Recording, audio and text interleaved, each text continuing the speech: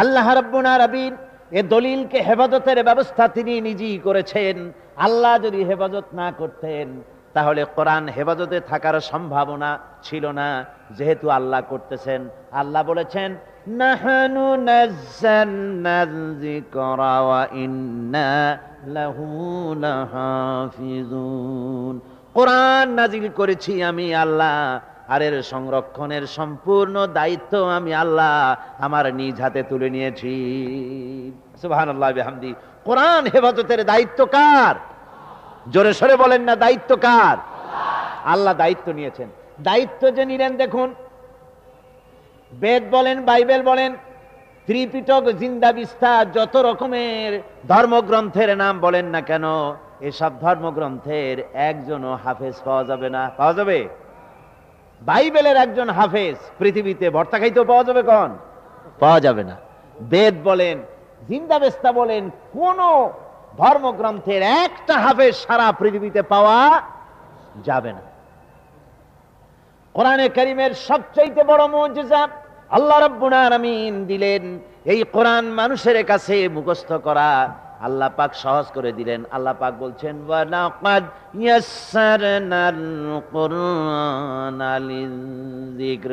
কোরআন শরীফকে মুখস্থ করার জন্য আমি আল্লাহ মানুষের কাছে সহজ করে দিয়েছি। সুবহানাল্লাহ। আল্লাহ সহজ করেছেন।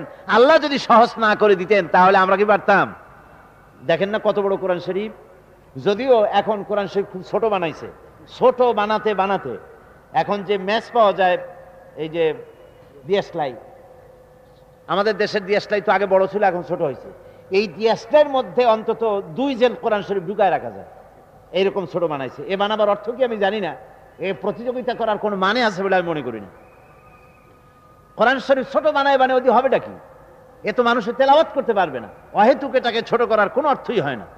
এখন কোরআন শরীফ যত ছোটই করা হোক না কেন, আয়াত তো 6666টি আয়াত। ছোট কি দিয়া করা হচ্ছে? ছোট করা হচ্ছে অক্ষরগুলিকে ছোট করে করে একেবারে মাইক্রোস্কোপ যন্ত্র ছাড়া দেখাই যায় না, এই পরিমাণ ছোট করে করে ছোট করতেছে। ছোট করার আবার অনেক প্রস্তাব আছে। কেউ কেউ বলে যে কোরআন শরীফ আসলেই ছোট হওয়া উচিত। বলে কিরকম? যে বাইবেল যেমন ছোট হয়েছে, অনেক কিছু কাটছাট করে পকেট সাইজ বাইবেল হয়েছে, ওই রকম কোরআন শরীফের সবর আছে অন্তত 80-90 জায়গায়। সব জায়গায় দিয়ে কাঠি দিয়ে 2-1 জায়গায় রাখলে হয়। তারপরে নামাজ আছে 80 জায়গায় 82 জায়গায়, সব জায়গায় কাঠি দিয়ে 2-1 জায়গায় রাখলে হয়। মুসা আলাইহিস সালামের ঘটনা আছে বহু জায়গায়, সব জায়গা দিয়ে বাদ দিয়ে 1 জায়গায় রাখলে হয়। তারপরে ইব্রাহিম আলাইহিস সালামের ঘটনা অনেক জায়গা আছে, ওগুলো বাদ দিয়ে ছোট ছোট করলে কোরআন শরীফ অনেক ছোট হবে, গ্রহণ করতে সুবিধা হবে। এগুলো হলো চালাক মানুষের বুদ্ধি। ওরা কিন্তু আবার একথা কয় না কোরআন শরীফ ছোট বানার জন্য খুব চিন্তা, কিন্তু একথা বলে না যে আল্লাহ আমার যে 2টা চোখ বেহুদ খরচ করে লাভ কি? চোখ একটা বানায় দাও, একটা কানা করে দাও। 2টা কান দিয়ে লাভ কি? একটা কমায় দাও। 10টা পায়ের তো 10টা আঙ্গুলের দরকার নাই, বরং হাতে 10টা আছে, আরো 15টা বেশি দাও যাতে টাইপ দ্রুত করা যায়। কথা বুঝতে পেরেছেন? এভাবে এগুলি বাড়াবার কথা বলে না, বাড়াবার কথা বল। কোরআন শরীফ কমাবার ব্যাপারে কারো কারো এ ধরনের প্রস্তাব আছে, নাউজুবিল্লাহি মিন যালিক। ওরা তো জানে না, কোরআন শরীফ তো পড়ে নাই। মুসা আলাইহিস সালামের কাহিনী, তার ঘটনা যদি 10 জায়গায় থেকে থাকে, যদি 5 জায়গায় থেকে থাকে, 5 জায়গায় 5 রকমের সবক দেওয়ার জন্য আল্লাহ পাক এটাকে বয়ান করেছেন। সুবহানাল্লাহ বিহামদি। ইব্রাহিম আলাইহিস সালামের ঘটনা, নামাজের কথা, সবরের কথা যত জায়গায় এসে থাকুক, ভিন্ন ভিন্ন আঙ্গিকে ভিন্ন ভিন্ন সবক হেদায়েত দেওয়ার জন্য আল্লাহ পাক এটাকে দান করেছেন। একটা কথায় অনেক রকমের হেদায়েত পাওয়া যায়, অনেক রকমের সবক পাওয়া যায়, যদিও কথা একটা। যেমন হযরতে ওমর বিন আব্দুল আজিজ রাহমাতুল্লাহ আলাইহির জামানায় শহরত করা হতো, বাজারে ঢোল পিটানো হতো, যাকাত কে নেবে, যাকাত কে নেবে, এটা ইতিহাস। তো তখন একজন লোকও পাওয়া যেত না যে ব্যক্তি বলবে যে আমার যাকাত দরকার, আমার এই সদকার টাকার দরকার। কি বলেন? এই ঘটনা আপনারা শুনছেন না? এখন এই যে একটা কথা, যাকাত কে নেবে, চিৎকার মারা হচ্ছে, একটা লোক পাওয়া যাচ্ছে না যে আমার দরকার। এই একটা কথার মধ্যে আমরা কয়েকটা সবক পেতে পারি। কি কি সবক পাই? একটা সবক এই পাই যে সেই যুগে অর্থনৈতিক সুষম বন্টন নীতি এমন সুন্দর ছিল, যার ফলে কারো টাকা পয়সা, খাদ্য খাবার, তার মৌলিক চাহিদা যা, তার কোনো অভাব ছিল না। রাষ্ট্রপ্রধান থেকে শুরু করে সাধারণ নাগরিক পর্যন্ত সকলের খাওয়া পড়া, শিক্ষা, চিকিৎসা, বাসস্থানের গ্যারান্টি গভর্নমেন্ট দিতে পেরেছিল। এ পেলাম এক সবক। দু নম্বরের শিক্ষা এই কথার দ্বারা আমরা এই পাই, জাতির শুধু টাকা পয়সাই তাদের হয় নাই, তাদের নৈতিক চরিত্রের মানও বেড়েছে। টাকা পয়সা থাকলেই তো হয় না। এখন যদি বলা হয় যে আগামীকাল যার ঘর নাই, বাড়ি নাই, থাকার জায়গা নাই, অথবা যার চোখ কানা, তারে এইখানে কম্বল দেওয়া হবে সকালবেলায়। এখন দেখবেন যার বাড়িঘর আছে সেও এসে কবে যে আমার বাড়িঘর নাই, কম্বল চাই। আবার যার চোখ আছে সেও এক চোখ বুঝে এসে কবে যে আমার এক চোখ কানা, কম্বল চাই।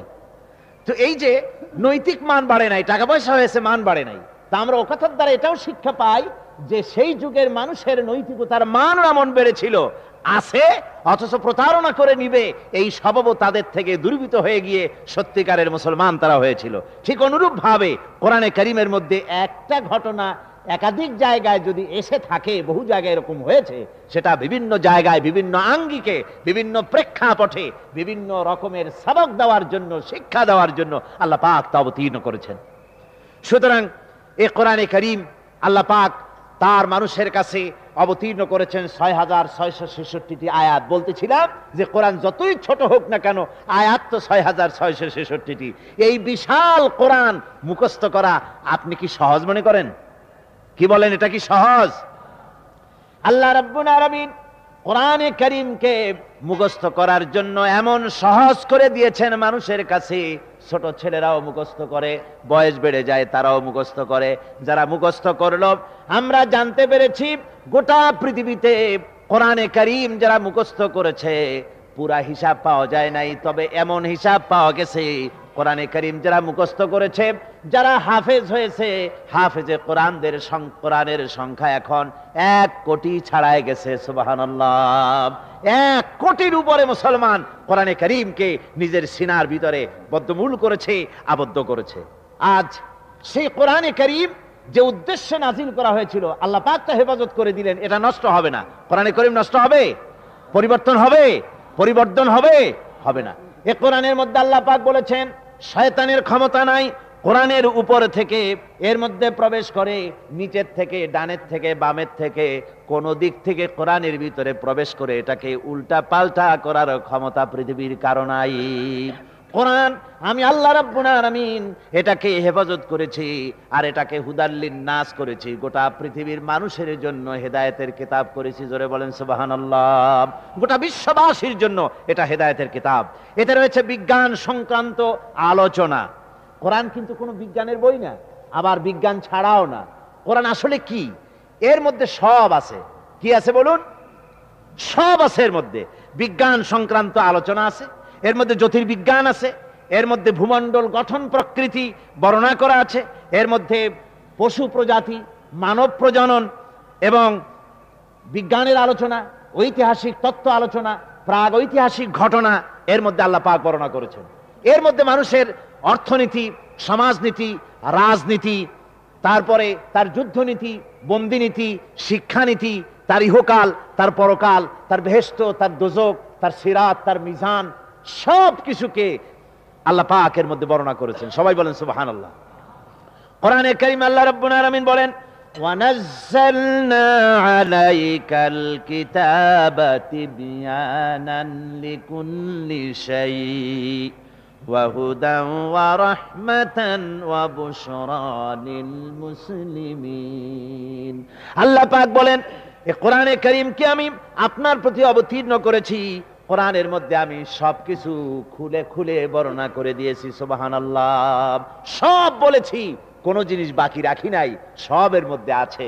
আমার ভাইরা, মরিস বুকাইলির মতো লোক, ফ্রান্সের যিনি বড় দার্শনিক, উনি বলেছেন যে কোরআনের ভুল ধরার জন্য কোরআন শিখছিলাম।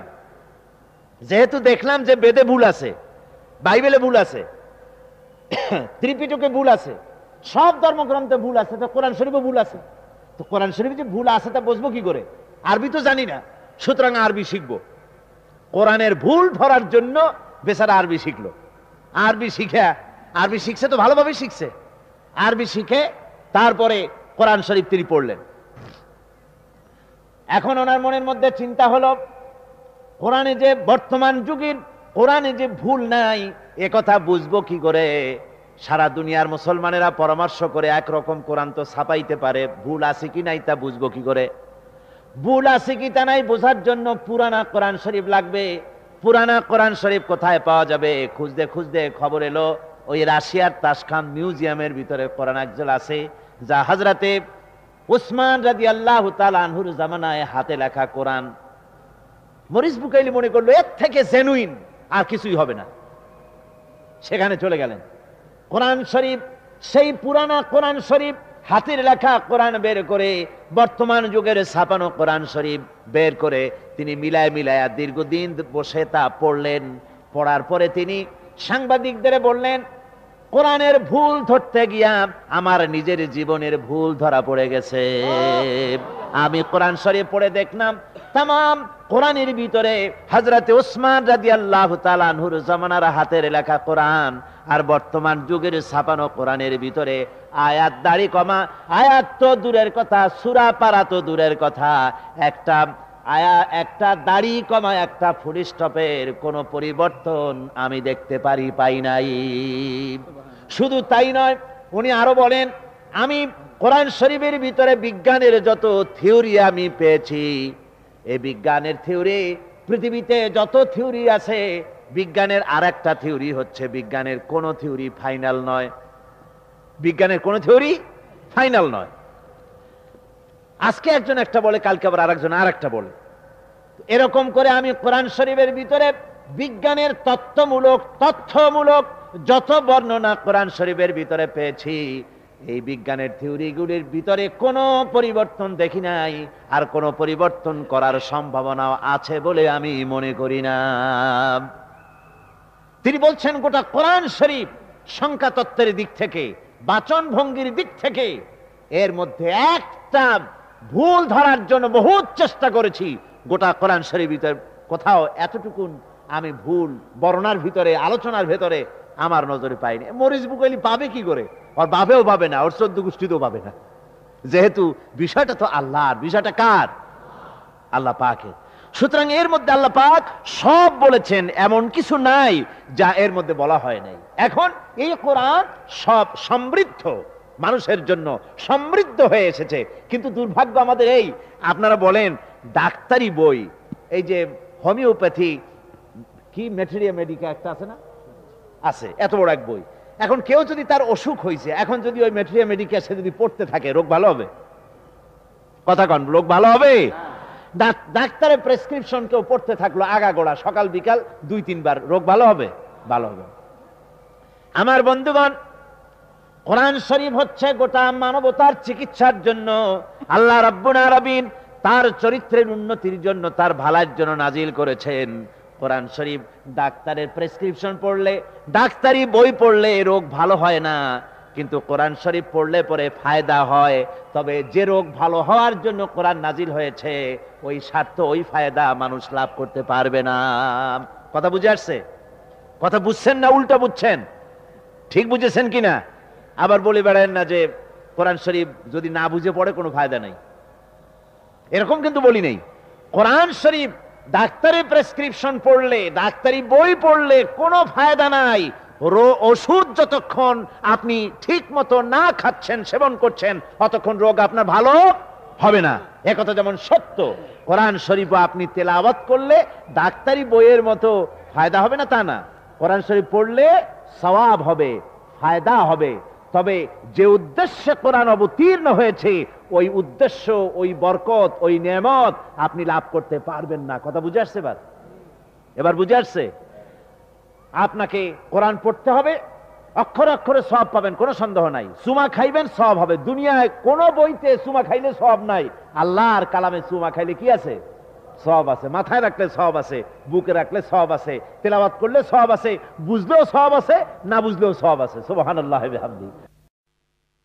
এখন এই কোরআন অবতীর্ণ করেছেন আল্লাহ পাক, অবতীর্ণ করে বলছেন, ফামান তাবিআ হুদায়া ফালা খাউফুন আলাইহিম ওয়ালা হুম ইয়াহজানুন। আল্লাহ রাব্বুল আলামিন বলেন, আমি এই কোরআনকে অবতীর্ণ করে দিলাম, এই কোরআন যারা মেনে চলবে, কোরআনের আইন কানুন যারা মানবে, ফালা খাউফুন আলাইহিম, ওদের জন্য কোনো ভয় নাই, ওদের জন্য কোনো চিন্তা নাই। জোরে বলেন সুবহানাল্লাহ, জোরে বলেন সুবহানাল্লাহ। আল্লাহ পাক বলছেন কোনো ভয় নাই, কোনো চিন্তা নাই।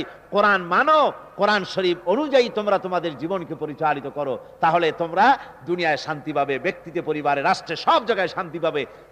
আমাদের দুর্ভাগ্য, ওই যে আগেই বলেছি, একদিকে সৌভাগ্যবান জাতি, আর একদিকে দুর্ভাগ্য আমাদের, যে এত বড় নিয়ামত থাকতে এর থেকে আমরা বঞ্চিত। এটাকে আমরা সুন্দর করে পেঁচাইয়া তারপরে ওই মেয়ের সাথে দিয়ে দেওয়া হয় বিবাহের সময়। বিবাহের সময় মেয়ে বাড়িতে দিয়ে দেওয়া হয়, তা তো আগে দিত, এখন তাও বন্ধ হয়ে গেছে। এখন কোরআন শরীফও দেয় না। আগে অন্তত বিবাহের সময় মেয়ে দেখতে গিয়ে জিজ্ঞেস করতো যে কোরআন শরীফ পড়তে পারো কিনা মা, একটু কোরআন শরীফ পড়ো। শ্বশুরে জিজ্ঞেস করতো, শাশুড়িতে, হবু শ্বশুর, হবু শাশুড়ি, হবু বউকে জিজ্ঞেস করতো পুত্রবধূকে, কোরআন পড়তে জানো কিনা, সূরা ফাতিহাটা পড়ো তো। কি বলেন, এইগুলি জিজ্ঞেস করা হতো না আগে? এখন এই সব জিজ্ঞেস করে না। কোরআন জিজ্ঞেস করবে কখন? আগেই জিজ্ঞেস করে রবীন্দ্রনাথের সঙ্গীতের প্যান প্যানানি সুর জানো কিনা, নাচতে পারো কিনা। এইগুলো হলো আগের জিজ্ঞাসা। নাউযুবিল্লাহি মিন যালিক। আগে এমন অবস্থা ছিল, সকাল বেলায় বাড়ি থেকে যখন বেরোতাম, আমাদের অবস্থা তো এই ছিল, আব্বা অর্ডার করতেন ফজরের নামাজ পড়ে তেলাওয়াত না করে বিছান থেকে উঠতে পারবে না, নামাজে যায়, নামাজে বসে থাকতে হবে, তেলাওয়াত করতে হবে, জোরে জোরে তেলাওয়াত করতে হবে যেন আমি শুনতে পাই।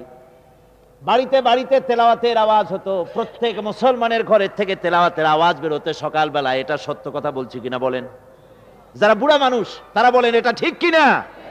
এখন সকালবেলা ফজরের সময় তেলাওয়াত করবে কি? ফজরই তো হয় না। আবার যাও ফজর হয় তারপরে ঘুমায় জনমের মতো, বললেন জিসনে সোয়া উসনে খোয়া। উর্দুতে একটা কথা আছে, ফজর পড়ে যে ঘুমাইলো সে সব খুয়াইলো। কথা বুঝতে পেরেছেন? তবে শেষ রাত্রে যদি কেউ জাগে তো ওটাকে কভার করার জন্য ঘুমায় নিবে, আপত্তি নেই, সে ব্যাপারে কোনো ফতোয়া দিচ্ছি না আমি। কথাটা হচ্ছে এই যে ফজরের নামাজের পরে যে তেলাওয়াতের সিলসিলা ছিল আগের যুগে, সেটা এখন চলে গেছে। এখন সকাল বেলায় বা দিনের বেলা ওই গলা সাধে, সারে গামা পাদানিসা, এইগুলি হাবিজাবি এগুলি করতে থাকে। ওই আগের মতো ওই কোরআনের আওয়াজ বাড়ি বাড়ি থেকে বের হয় না। আমার বন্ধুগণ, কোরআনে কারীম কি, কোরআনে কারীমের তেলাওয়াত আগের মতোই আবার যদি চালু করি, কোরআন বুঝতে পারি, কোরআন যদি জীবনের উপরে ধরে রাখতে পারি, আল্লাহর নিয়ামত আমরা লাভ করতে পারবো। এবার আমি তাফসীরের দিকে যাচ্ছি। যাওয়ার আগে শেষ একটি হাদিস আপনাদের শোনাই। আল্লাহর নবী বলেছেন, ইন্নাল্লাযী লাইসা ফি জাওফিহি শাইউম মিনাল কুরআনি কাল বাইতিল খারিব। আল্লাহর নবী বলেন, যে দেহের ভিতরে কোরআন নাই, ওই দেহটা হচ্ছে একটা সারা বাড়ির মতো। যে দেহের ভিতরে কোরআন নাই, এইটা হচ্ছে একটা পরিত্যক্ত বাড়ির মতো, যে বাড়িতে মানুষজন বাস করে না। এরকমের বাড়িকে চট্টগ্রামে কি বলে? জি, সারাবিটা খদ্দে না, এইটাকে সারাবিটা বলে। তা এখন যেই বাড়িতে মানুষ থাকে না, ওইটা হচ্ছে সারাবিটা। আচ্ছা, এই সারাবিটা থেকে যখন মানুষ রাতের বেলায় ওর কাছ থেকে যখন যায়, তখন ভয় করে কিনা? কন ভয় করে কিনা? কিসের ভয়? যেহেতু মানুষ থাকে না, ভয় করে। কেন? ওই বাড়ির মধ্যে কি থাকে? বাড়ির মধ্যে কি থাকে? কন ভূত বলে আসলে কিছু নাই। ওর মধ্যে হয় জিন আছে, না হয় শয়তান, না হয় সাপ, না হয় পাতিশিয়াল, না হয় বেজি, না হয় তেলাপোকা, এইসব হাবিজাবি ওই ঘরের মধ্যে। এই জন্য মানুষেরা বয়সী হোক আর ছোট বয়সী হোক, পোড়ো বাড়ি, কি জানি করলেন আপনি ওটার নাম? সারাবিডা। ওই সারাবিডার সামনে দিয়ে যাওয়ার সময় মানুষ একেবারে দৌড় দেয়, নাক চোখ বন্ধ করে, বা দ্রুত পায়ে হাঁটে, যেইখানে শয়তান আছে, ভূত আছে। হুজুর সাল্লাল্লাহু আলাইহি ওয়াসাল্লামের দৃষ্টান্তটা কতটা সুন্দর! সুবহানাল্লাহি ওয়া বিহামদিহি। মানুষ বাস না করলে যেমন ঘরের ভিতরে শয়তান থাকে, ওই শিয়াল থাকে, কুকুর থাকে, ইঁদুর থাকে, বান্দর থাকে, সাপ থাকে, অনুরূপ ভাবে যে দেহের ভিতরে কোরআন নাই, সে দেহটা ওই রকম একটা পরিত্যক্ত বাড়ির মতো। ওখানে যা থাকে এটার মধ্যেও তাই থাকে। কি থাকে তার আমি ব্যাখ্যা করলাম না। ডক্টর মরহুম শহীদুল্লাহ, আল্লাহ তাকে জান্নাত নসিব করুন, সবাই বলুন আমিন। এখন ওনার জন্মবার্ষিকী, মৃত্যুবার্ষিকী শিক্ষিত লোকেরা এখন পালন করে না, এক শ্রেণীর শিক্ষিত। কারণ কি? কারণ উনি মুখে দাড়ি রাখছিলেন, উনি নামাজ পড়তেন। তো দাড়ি যদি রাখলো, নামাজই যদি পড়লো, তাহলে কি আর বুদ্ধিজীবী থাকলো নাকি? কোন দেশি বুদ্ধিজীবী নামাজ পড়ে, রোজা রাখে, মুখে দাড়ি রাখে, আবার ফুরফুরার পীর হযরত মাওলানা আবু বকর সিদ্দিকী আল কুরাইশী রাহমাতুল্লাহ আলাইহির খলিফা তিনি, এটা একটা বুদ্ধিজীবী হইল। ওনাকে লোকেরা, উনি যখন ডক্টরের ডিগ্রি নিয়ে আসে তখন পুরান ঢাকার বহুত লোক ওনার কাছে রোগের চিকিৎসার জন্য গেছে। তারপরে উনি বুঝাতে বুঝাতে ব্যর্থ হয়ে, অনেক সময় ব্যর্থ হয়ে যেতেন যে আমি আসলে ডক্টর, আমি ডাক্তার না। পুরান ঢাকার লোকেরা নাকি তখন বলতো যে ডক্টর হইছে মগার ঔষধ দিবার পারে না। তো এখন ওই লোকটিকে, অমন একটি লোককে এখন তার বিদ্যা বুদ্ধি, তার জ্ঞান সবকিছু এদের কাছে ম্লান হয়েছে, যেহেতু তিনি নামাজি ছিলেন, দিনদার ছিলেন, পরহেজগার ছিলেন। যাক সে কথা। ডক্টর মরহুম শহীদুল্লাহ তিনি বলতেন, শিক্ষিতদেরকে বক্তৃতা করতে গিয়ে বলতেন, তোমরা শিক্ষিত লোক ঠিকই, তোমরা বুদ্ধিমান ঠিকই, তোমরা বিদেশ থেকে ডিগ্রি এনেছো তাও ঠিক, নামের আগে ডক্টর, এরকম পিএইচডি অনেক কিছু তোমরা লাগাচ্ছ ঠিকই, তবে শোনো, তোমরা পণ্ডিত, কোরআনের ইলম যদি তোমাদের না থাকে তাহলে তোমরা মূর্খ পণ্ডিত। পণ্ডিত ঠিকই, কিন্তু কোরআনের ইলম নাই, কিচ্ছু নাই, মূর্খ পণ্ডিত। তার কারণ হচ্ছে ওমা উতিতুম মিনাল ইলমে ইল্লা কালিল, তোমাদেরকে খুব সাধারণ সামান্যতম জ্ঞান তোমাদের দান করা হয়েছে। আসল জ্ঞানের উৎস হচ্ছেন আল্লাহ রাব্বুল আলামিন। যারা বলেন আসল জ্ঞানের উৎস কে? সুবহানাল্লাহি বিহামদিহি। আসল জ্ঞানের উৎস হচ্ছেন সেই আল্লাহ পাক। এই জন্য রাসূল পাক সাল্লাল্লাহু আলাইহি ওয়াসাল্লাম বলেছেন, খায়রুকুম মান তাআল্লামাল কুরআনা ওয়া আল্লামাহু। হুজুর বলেছেন, তোমাদের মধ্যে শ্রেষ্ঠ, ভালো, উত্তম সেই ব্যক্তি যে ব্যক্তি নিজে কোরআন পড়ে এবং নিজে শেখে আর অপরকে শেখায়, সে হলো সবচাইতে ভালো। আল্লাহর নবী বলেছেন, এই কোরআন এমন এক কোরআন, যে কোরআনের কথা যখন জেনেরা শুনেছে, জেনেরা তখন এই কোরআনের কথা শুনে তখন তারা বলেছে, জেনেরা পর্যন্ত বলেছে, ইন্না সামি'না কুরআনান আজাবান ইয়াহদি ইলার রুশদি ফাআমান্না বিহি।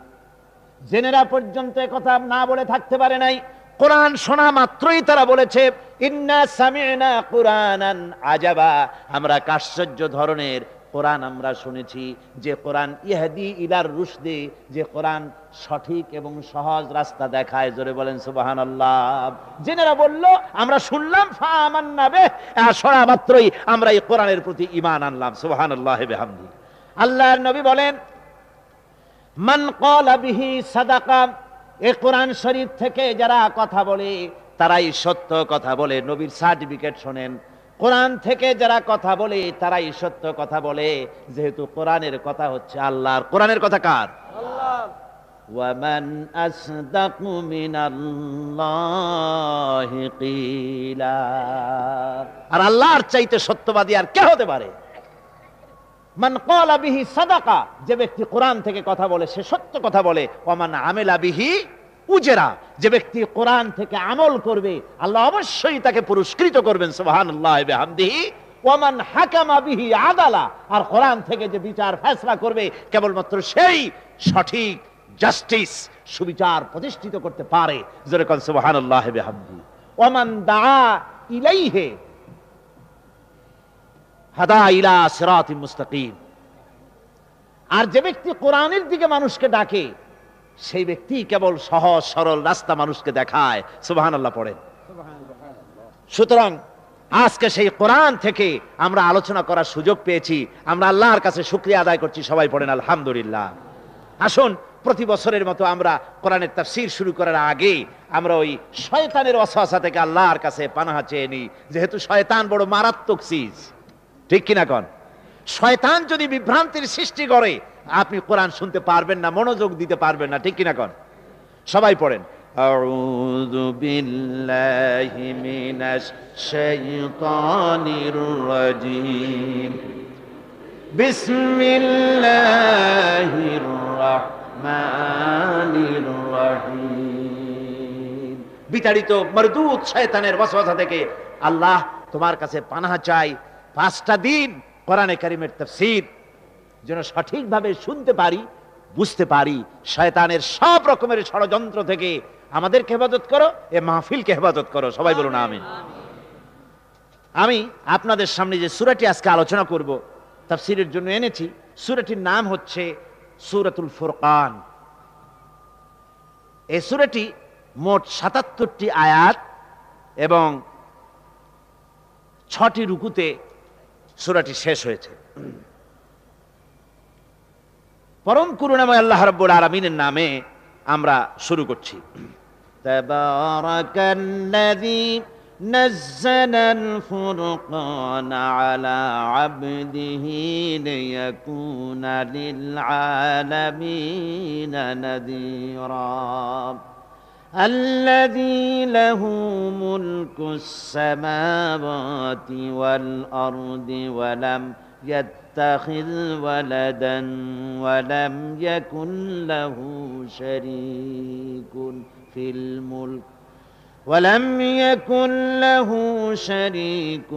في الملك وخلق كل شيء فقدره تقديرا صدق الله العظيم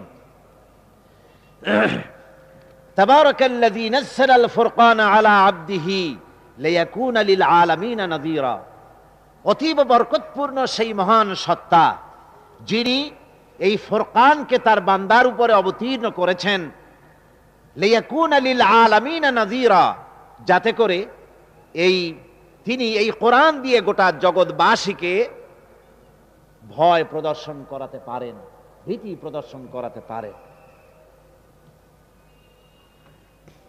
এটি হচ্ছে সূরাটি নাজিল হয়েছে রাসূল পাক সাল্লাল্লাহু আলাইহি ওয়াসাল্লামের মক্কি জিন্দেগীর মাঝামাঝি সময়।